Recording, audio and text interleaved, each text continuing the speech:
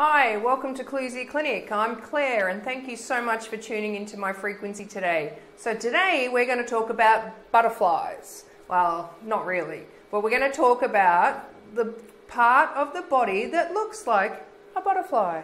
Does anybody know what that would be? Thyroid, that's right. So your thyroid gland, it looks like a butterfly. So when people say I have butterflies, we all have butterflies, unless you've had it removed, of course. The thyroid sits here.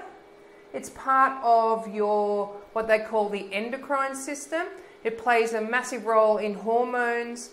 If your hormones working properly, it helps regulate your metabolism. So it will tell you how to grow bones, burn fats, regulate your hormones. Its major food source is iodine. So if you don't eat fish, or you're too scared to eat fish because of the massive levels of mercury that you'd be consuming with fish, then you can get some really good iodine supplements from naturopath.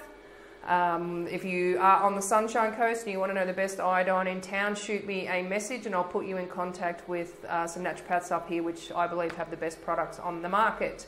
They do post, so if you're in somewhere else in Australia, let me know and I'll put you in touch with them.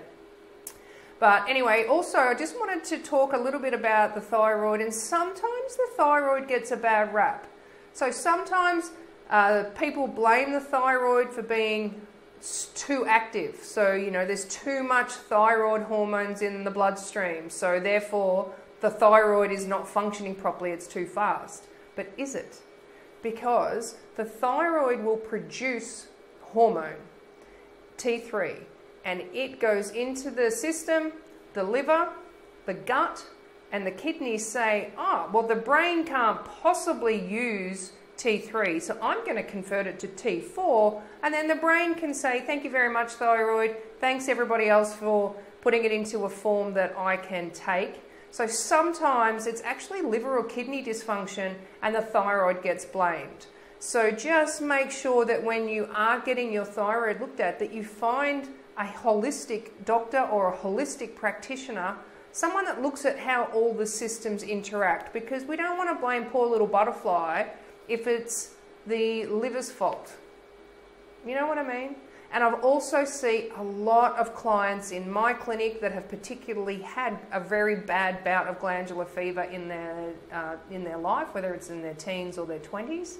And then later, 10 to 15 years later, they develop dysfunctional thyroid. So it's, you know, it can be related to your lymphatic system, which is your immune system, which we talk about all the time. It's the most important system in the body. It is the most talked about system in the body.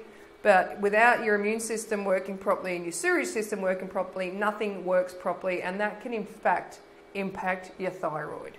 So love your thyroid. It does a lot in common. If you notice you've got any swelling here and you're low in energy or anything like that, then please go to your doctor, because sometimes the thyroids get really, really big and they can interfere with how you breathe and things like that. So you'll need to have them looked at. But I do suggest before you get them taken out or blamed for something, make sure you find a practitioner, whether it's a naturopath, a really good holistic doctor, a functional doctor, or someone that's practicing ANF at a high level, like myself, that knows how the body interacts together. We have multiple discs here that we can help support your thyroid. So please get in contact if you have thyroid issues. Love to help you. We have a fair amount of experience with thyroids in the clinic here, so we'd love to hear from you. All right, adios for now and have a great week. Talk to you next week.